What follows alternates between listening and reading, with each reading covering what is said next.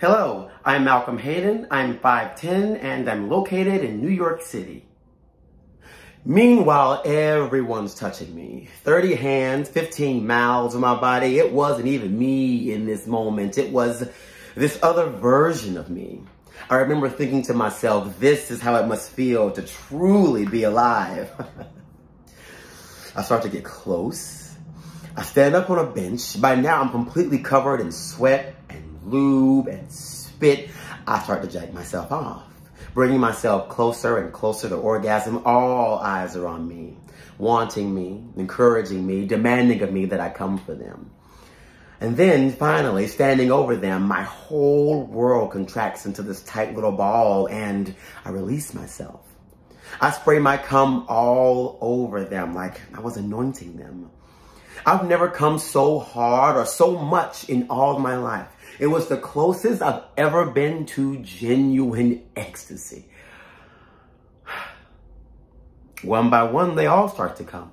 It was beautiful to watch. I was euphoric.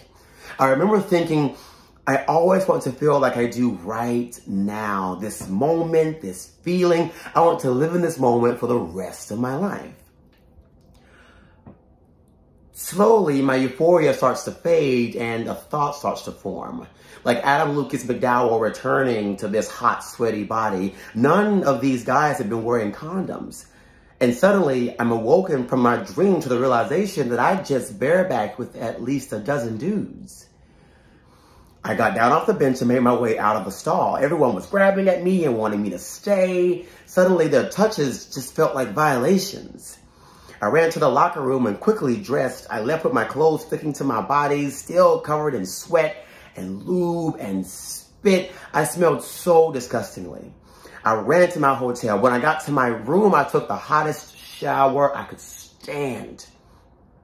I cleaned myself and discovered I was bleeding. I could see it going down the drain. I got out of the shower and looked at my clothes. There was blood all in my underwear and inside of my jeans. And I don't know. I called my mother, telling her it was just one guy.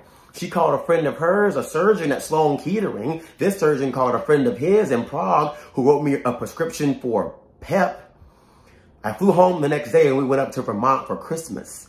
I got really sick on Christmas Day. It felt like the worst flu ever. My mother took me to the hospital where I got a rapid HIV test, but it came back inconclusive. The doctor ordered blood work, but it was Christmas Day, so we had to wait 3 days for the lab to reopen. Worst Christmas of my life. 3 days later, my mom and I drove back to the hospital for the results.